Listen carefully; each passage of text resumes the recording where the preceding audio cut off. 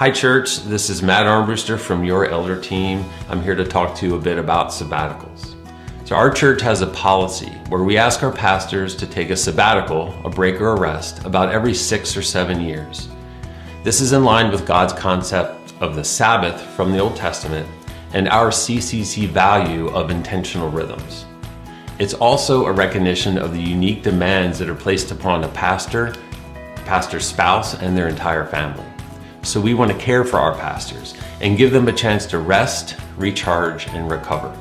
So why am I talking to you about this now? Well, we're coming upon a season of sabbatical for Pastor John and Christine Miklas. This sabbatical will take place from May 23rd to August 14th. Now our staff has done a great job to make sure that everything is covered for this time, including Sunday morning preaching for all of us. But I'd like to ask you to consider 2 ways to support this sabbatical. The first is prayer. Join us in praying that for John and Christine, this would be a period of rest, recovery, healing, and growth. And the second is to serve. Jump in and serve and be a part of the team here, making a difference at CCC and in our community. Thanks for listening.